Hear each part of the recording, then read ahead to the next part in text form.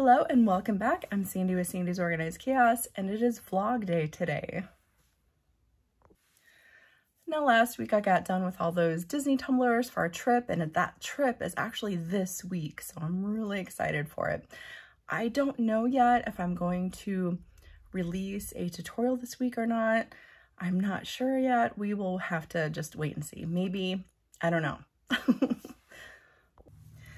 And also for my vlog for next Sunday, I don't know what's going to be in it really, because I mean, I'll just be getting back home and everything like that. But if you guys are interested, I can just show you a little bit of what we did on our little mini vacation. If you would like to, if you don't mind, I will definitely do that. So you guys just let me know if that's okay with you guys. So I don't want to have to put off 2 videos, but if you guys don't mind kind of seeing me and my family out and about, I will definitely try to put something together for you guys for next Sunday.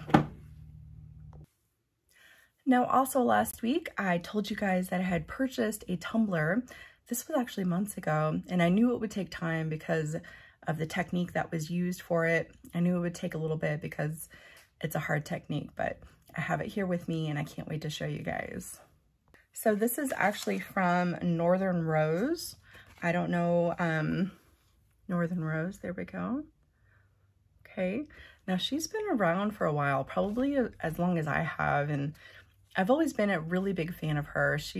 Kate is just an amazing artist and does such beautiful things, but where I seen this, I wanna say Jessica Flynn had actually posted a tumbler that she had purchased for her mother-in-law, and I was like, oh my goodness, that is gorgeous.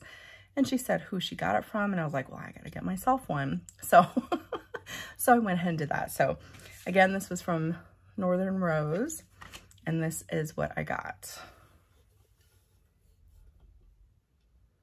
Look at that. Look, absolutely gorgeous. So it's like an ombre, a 3-tone ombre, and just all the colors. There's lavender, there's like a dark purple, there's like a champagne color, and then I requested to have SOC put in the middle. Look at that, just absolutely stunning. I've never tried a rhinestone tumbler, but I can't even imagine having to place every single one of these little rhinestones. I can't even imagine, like, and this is a 30 ounce. I got a big guy. I got a big old 30 ounce, so but I am absolutely in love with this, and it is so gorgeous. And and like I said last week, this was my Christmas present to myself from Jeff, because we pick out our own stuff to each other. So this is my Christmas present. But this is just absolutely gorgeous. So I'll make sure to put her shop down in the description box below. Description box? There we go. Description box down below if you guys want to check out her shop and purchase something. I'll make sure to put that down there. Just so gorgeous. All right, well, there's a couple things I gotta, well, no, I'm gonna just show you guys one thing, but I got one thing I gotta work on with you guys. I really wanna try out those burst tumblers. So I wanna try that out with you guys. So we're gonna be doing that today, and just a couple other little odds and ends as well. So I have my tumbler, and I'm ready to wake up, prep these tumblers, and slay all day. Let's do this. All right, hello, that's me. Yes, we know. So I wanted to show you guys a little bit of kind of what I do during the week. Right here, I am actually going to be taking photos of my glitter. I just use the same boards for my, as you notice, I use the same backdrop for my tumblers and for my glitter as well. I just purchased these boards. You can get like scrap boards from pretty much anywhere. You can buy clearance boards. That's pretty much all I used. I knew I wanted something kind of neutral, so that's why I picked a gray, so that's why I did that. But it's a great base for the things that I do. Now, typically I use my phone for everything. The video you're watching, my phone is taking, but for certain things like my glitter, I actually like to use my nice camera. Now, I use a Nikon P900, which, a little backstory on that, Jeff actually bought that for me for Christmas. I want to say, oh my goodness, it's been a while. Like, years and years ago, like 6+ years ago is what I want to say. But he actually bought this camera for me because I was really into photography before I found tumblers, and I thought that's the way that I was going to go, was photography. So I didn't quite know, but I absolutely fell in love with this camera. I can actually zoom in on the moon. I mean, that's crazy. We have planes fly over sometimes, and I can see the passengers on the plane. Like, the zoom is insane on this camera. But anyways, I really love it. I don't know if you guys are into fancy cameras and stuff. It is kind of a learning curve, trying to learn all the buttons and stuff, but it is a really fun camera to use, and I can get really up close and personal pictures of my product without it looking distorted. I don't know how else to explain it, but that's how I get those really up close. You see my camera is like almost up on it. You really can't do that with your phone. So that's why, and that's why I use my fancy camera from time to time. I don't use it all the time because, like I said, phones nowadays really have that technology to where you can get fabulous photos and videos just on your phone. Like, I'm blown away by that. I'm just saying, like, I can't believe that we have that much technology in our phones these days. Now I'm sounding really old. I'm just saying, you know, like, you guys know what I'm saying. You basically have a computer in your hands. Back when we were kids, we had to be tied to the house and take 15 minutes to log on to AOL. I'm just saying. All right, but this is just a little behind the scenes of me taking my photos. Obviously, I do a lot more, and I can't stress this enough. I am pretty much a one-man show. I package up your stuff. I bottle up your stuff. I label your stuff with a little bit of help from Jeff here and there and from the kids here and there, but it is pretty much me, guys, and it's stressful and all that, but like I said last week, I really wouldn't have it any other way. I absolutely love doing this, and I'm so thankful for every single one of you. But it's already time to start thinking about the next Chaos Box, which will be dropping March 1st at 8 p.m. Eastern Standard Time. If you guys would like to check that out, I think that's Tuesday, if you guys would like to get in on the next Chaos Box. Okay, moving along, we're going to start on this quote-unquote burst tumbler. I purchased the cat training tape. Don't show my cats. They would be very upset with me that I purchased this item. But I bought these cat training pads. That's what everybody's using, so that's what I'm going to use. So the first thing I'm going to do is I'm actually going to fold it in half. You want to make sure that you're very precise when you fold it in half because you can get two 20-ounce skinnies when you go to do this. And I mean barely get those two 20 ounces, so make sure you are really correct with what you're doing. I'm just going to fold it in half, make that crease down the center, and give it a cut. Now, I want you guys to know this is not a tutorial. I don't do tutorials on things that I've done for the very first time. I like to do it a couple times and have a little bit more hands-on experience with things before I do tutorials. I'm just saying, you know. But I'm just saying, you know, they're really not that hard to use, so I feel like I can kind of voice it to you guys, and for the most part, you guys will probably be able to get it. You know, we got this. But whenever you go to cut these on your machines, you want to make sure that you face it with the blue side down. There's a blue side and there's a white side. The white side is the side that you're going to cut, and you want to make sure that you actually place that blue a little bit over, and I should have cut it off because my wheel actually kind of got caught up on it. So you might want to cut the blue back. Like I said, it's my first time. We're learning together as we go here, but this is what I did, and I actually chose a design. It was like this flamingo design. I'll show you guys. And I feel like maybe I found one that was a little bit harder to use because it just seemed a little bit harder. I don't know, maybe. But you see my blade accidentally got cut up on this very top here, and that's okay. We're going to roll with it. It's going to be fine. I'm not worried about it. But you see how close that was to the edge there? That's why you want to be very precise with your measurements. It was like almost right up on that line that I cut. So I'm glad I really took the time to kind of fold that in half and make sure it was exactly how it should be. But I went ahead and I'm going to go ahead and trim back all this stuff. You can see where the template ends. So I'm just going to take, yeah, right there. I'm just going to take my ruler and go along it and just make sure that I trim all that extra stuff off. Now, when I said earlier that I felt like I picked something that was a little bit harder, I just meant by like all the stuff I had to do, but I think I made it harder than it should have been. It cut perfect. And also, what I cut it on was the washi sheet side, or just washi tape. That's what I used, and it cut perfect. It cut like a dream. I mean, it was insane how easy this was to cut. Like, I am pretty impressed, and I do want to do a couple more before I do any type of a tutorial or anything like that, but it is so extremely easy to use, and I get why everybody kind of does this. Now, I am applying everything before I put on the tumbler because that's what I seen, and it seemed like it was easier that way instead of being on the tumbler, and I found it was easier as well. So I don't know. I guess it's whatever you guys choose. If you want to put it on the tumbler first and then do your stuff, or if you want to do it off of it, it really doesn't matter. I'm just saying, it really doesn't. Like I always say, there is no right or wrong when it comes to making art.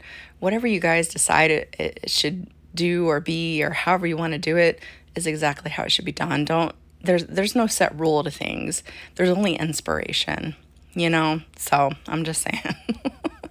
So I actually wanted to foil some stuff, okay? And as you can see, I took my tweezers and I'm using little silicone things, and I'm doing the outline of the leaves, monstera leaves. Anyways, I'm pretty sure that's not how you say it, but whatever. I'm doing the outline of the leaves, and I did the flamingo's legs and its beak and the gold as well. And I guess Charlotte came out and wanted to say hi. You want to tell everybody hi? Can you say hi? Hi. Okay. Well, I'm in the middle of doing this. Okay. Why don't you go in? Can you go inside and have Daddy help you? Okay. Thank you. I love you.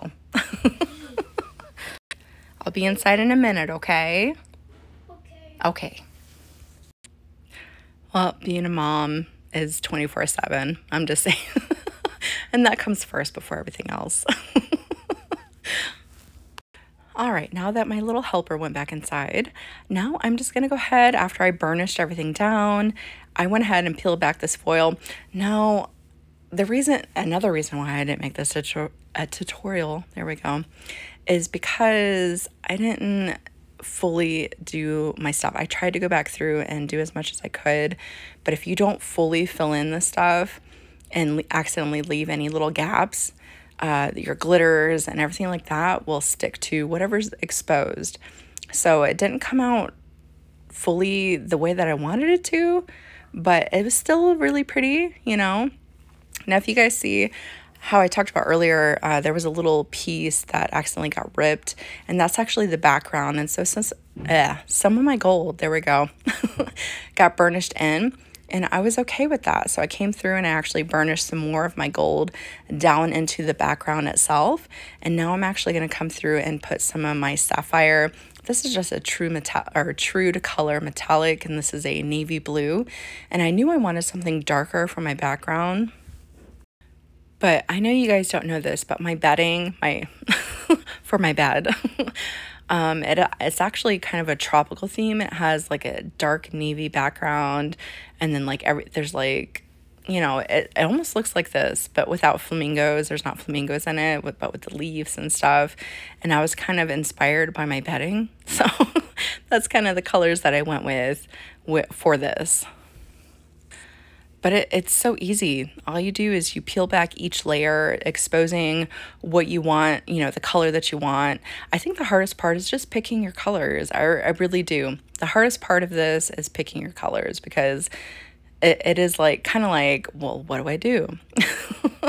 And I did miss a couple little things here and there, so I kept having to go back and peel stuff up and re-put some different colors down that I accidentally missed. See here, I'm just kind of peeling stuff up. But other than that, this was an extremely easy project. And another thing I forgot to mention, if you guys have never used this stuff, it is a clear backing. So if you use transparent glitters, the color of the tumbler will be exposed through that, so it won't be as vibrant as you're typically used to. So just keep that in mind. So if you want to paint your base, it's up to you. Or if you don't want to paint your base, that's up to you. But I mean, that's just something you guys want to keep in mind if you want to give these a try. And also because they are meant for furniture, you know, to keep cats from scratching on the furniture. I'm also, I'm pretty sure these people are probably like, wow, our sales have really went up. People really want to deter their pets from scratching on their furniture. I'm pretty sure they're probably like, what's going on? What's this all about? And it's just us crafting ladies doing things. That really cracks me up when I think about that. But I'll show you guys here in a minute. I applied it to my tumbler and I kept having an issue because it kept sticking in places I didn't want it to stick. But I was able to easily kind of peel it back and readjust it. But it is very delicate, so you just want to be careful when you go to do that. Also, I want to bring up the fact that burst tumbler is very confusing because we have the burst tumblers where with the unicorn in the middle and when we burnish that down, like we just did that. And I always thought that's what it was. The glitter in the center of the tumbler isn't, the chunky glitter in the center of the tumbler isn't coming out each side and then fine on the top and the bottom.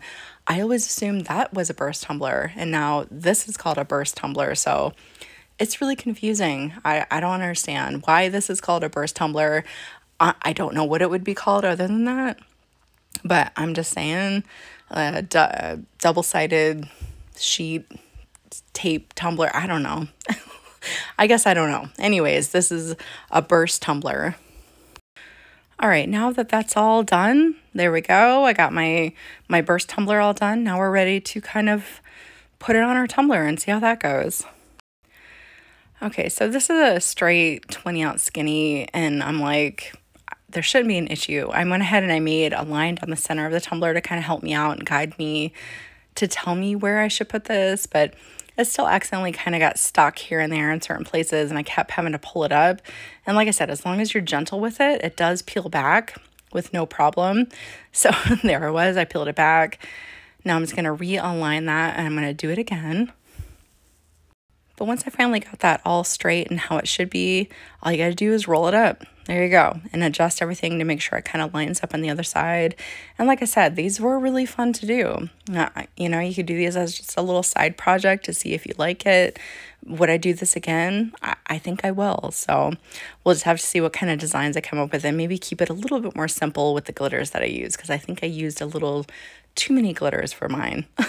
But I will have to finish this up with you guys either next Sunday or the Sunday after that. All right.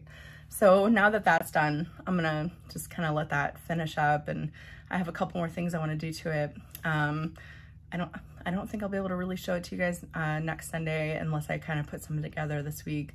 We'll see. I don't know. Maybe I will kind of show you guys that next Sunday as well, along with some other stuff. But anyways, I have my tutorial.